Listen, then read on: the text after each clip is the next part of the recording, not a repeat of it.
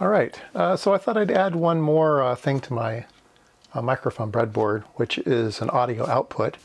I mean, not an audio output, but an amplified output, so that I can hook it up to a speaker to listen to things. And but found these on eBay for $1.40, free shipping. So $1.40, $1.4 free shipping. And they're an audio amplifier. It's a LM386 volume adjust, bypass capacitor, nice terminal block to hook up to your speaker, little connector, $1.40. I mean, you can't buy the parts for that. Plus free shipping. I mean, I don't know how they do it. It's like magic. Anyway, let me show you what I did. I bought a couple of them. So I've added it to the breadboard here.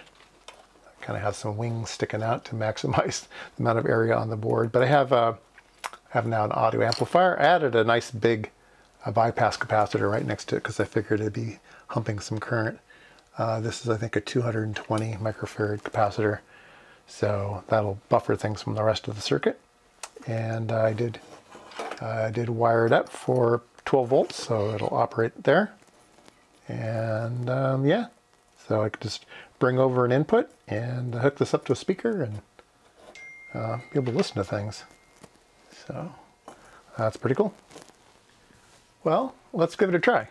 Let's see, this out of the way. Oh, by the way, that's my little battery out of that battery pack, and I've put a LiPo charger on it. And it seems like it's a healthy battery, so put that off to the side.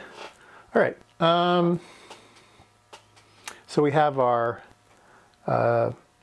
amplifier, and I decided to pull out the red speaker, and we'll hook it up and input some audio. I have a, oh, I can go up there. I have a function generator. That one right in the middle. It's set to 450 hertz right now. And we will hook it up. Ooh. I think you can hear that. There's a volume adjust. Oh. Looks like there's some static on that. Oop. So I don't know what that's all about, but let's see what other frequencies we can get out of this thing. I think we're putting a low signal into it.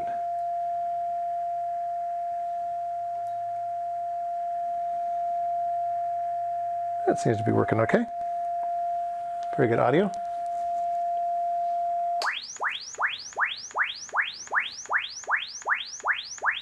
That's a sweep on the generator.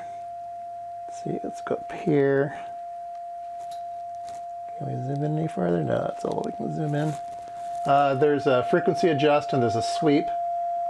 You can adjust the width of the sweep.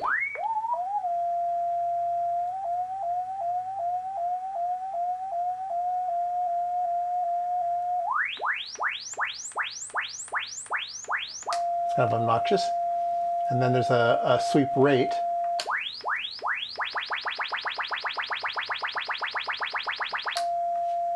Anyway, it's kind of fun. So anyway, we have some way of getting